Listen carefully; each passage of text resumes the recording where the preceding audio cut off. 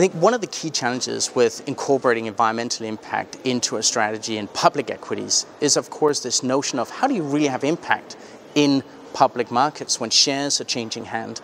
And I think the way that we're trying to express that at BNP Paribas Asset Management in the Environmental Strategies Group is really by investing in companies that lie outside an index, that need capital in order to start new projects or to scale technologies that typical investors typically wouldn't necessarily be investing in as part of a broader index. And hence, I think one of the challenges is really for those companies to find their way into more institutional portfolios and for investors to get access to those type of companies. And that's why we think that's an incredibly interesting area to be in, not only because of the impact it creates, but also because of the returns that it ultimately will create for investors.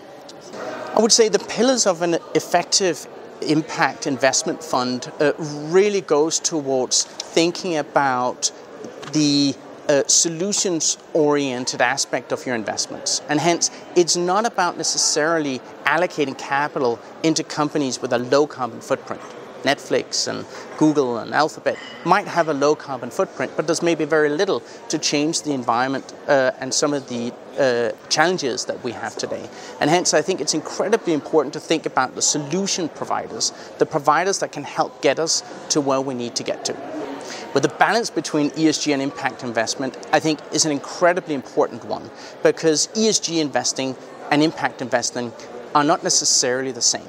ESG investing is a three-letter word where we're trying to think about environmental and social and governance, which is still very much reporting-led rather than impact-led. Whereas, and hence, as you're allocating capital towards ESG, doesn't necessarily mean that you're allocating capital towards where it has the most impact in terms of the portfolio outcome that you want. We're very much focused on the impact vertical and how can we have impact on specifically the E in ESG, whilst acknowledging that we don't want to run risks from a social or governance point of view. So we're maximizing on the E whilst making sure that we're not falling in the trap of poor S and poor G. I think where we need the most progress for impact investment is just lifting our heads a little bit outside of the world of tracking an overall index like MSCI ACWI or MSCI Europe.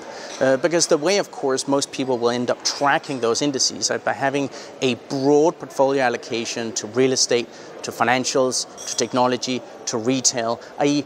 to areas that don't necessarily contribute to climate change. In fact, what we find is a lot of the world's most prominent leaders within environmental solutions are not even part of the indices, and hence trying to get around index investing and lower tracking error, but accepting a higher tracking error and the higher risk reward that comes with portfolios that are run like that, where we can also achieve higher impact. I think that's where more progress is needed.